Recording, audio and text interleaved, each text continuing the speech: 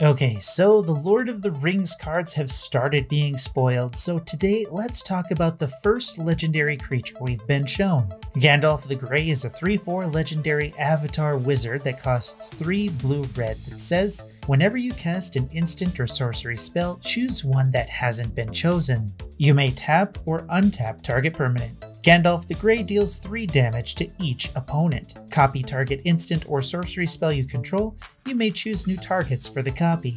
And finally, put Gandalf on top of its owner's library. So immediately we see that Gandalf sticks to the wizard trope of being a spellcaster, and that's not something that Magic the Gathering is lacking right now. Spellcasting decks have a few directions that they usually take. The spells that give them multiple extra turns to win with combat or other combos, or spells that burn their opponents to win the game, or combos to burn their opponents. I'm not well versed in Spellslinger decks, so if I'm missing a direction here, please let me know in the comments below what I'm missing here. Gandalf actively helps both of those strategies with the abilities on the card, dealing 3 damage to each opponent and copying spells you cast. Tapping and untapping a permanent can help cast spells if you untap a mana producer. It can probably also open up combo potential depending on what artifact you're untapping. The last trigger though is what lowers the power of this card considerably.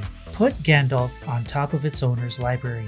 Once you cast your 4th spell, Gandalf goes on top of your library, and you can no longer take advantage of his more useful abilities. Unless, of course, you decide to run blink cards like Deadeye Navigator or Essence Flux. By blinking Gandalf, the creature resets and you can choose any of the abilities again when you cast an instant or sorcery spell. While this certainly will sound fun and interesting to some, it sounds like an absolute stacks nightmare to me. Now that I think about it, cloning Gandalf might be pretty funny also.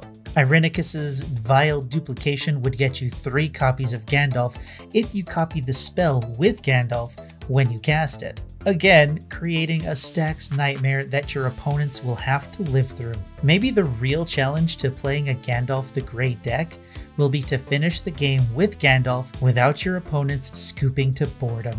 It's absolutely going to be interesting to see what people can do with this card, but let's talk about the showcase version of this card. Depicting the fall of Gandalf the Grey to the Balrog in the mines of Moria it's just a beautifully presented piece of art. The Elvish script surrounding the image is wonderfully done, and I'm curious if that text is the same as the text on the One Ring, so maybe some Tolkien scholars will be able to tell us about that later. And even though I do think they should have taken the opportunity to make this a transforming card, where Gandalf the Grey becomes a very powerful Gandalf the White, I do like the flavor this brings to Spellslinger decks wanting the wizardest of wizards to lead the deck. Let me know what you think of Gandalf the Grey in the comments below, and please let me know how you would build this deck. Like I said earlier, I'm not a Spellslinger player, so my inexperience hurts my analysis of this card.